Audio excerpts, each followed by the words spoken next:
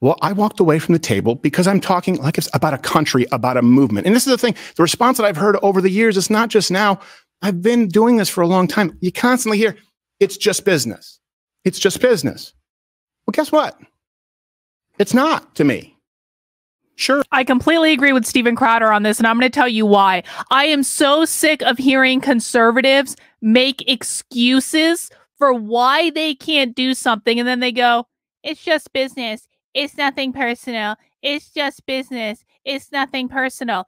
It is personal when you are going out and making money by shilling to the public that you believe in things that you are not willing to stand behind.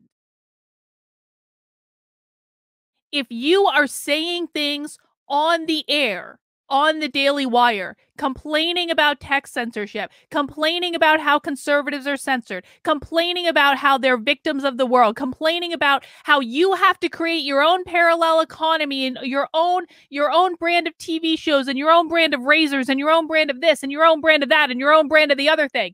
If you are going and complaining constantly about how conservatives are victimized in the world, and then behind the scenes, you participate in the victimization and you say, well, you know, I know publicly we say that we don't believe in what big tech is doing, but privately we have to be in bed with them and we have to suck their cock because it's just business, Steven.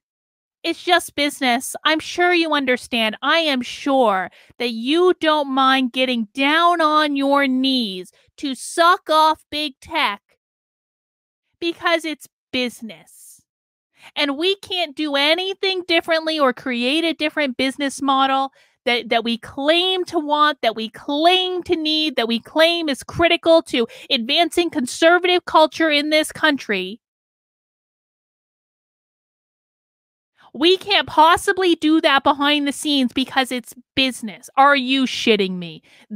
I'm sorry. Any conservatives who continue to support the Daily Wire after what Steven Crowder is showing you right now, I don't know what to tell you. I don't know what to tell you.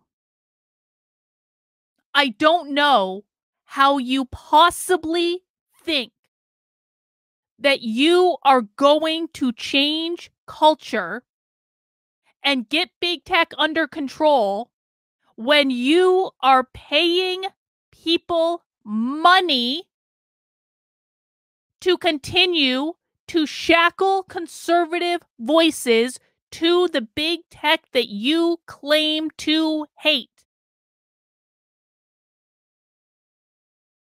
The only way that the Daily Wire learns a lesson is if people cancel their subscriptions. That is the only way they learn, because it's just business. And you should say that when you cancel your subscription. It's just business. It's not personal, Daily Wire. It's just that I don't believe in colluding with YouTube and forcing conservative content creators to follow YouTube censorship guidelines in order to be on your platform. It's just business. That's what you have to say. It's not personal. And if you don't do that, you get what you get, man.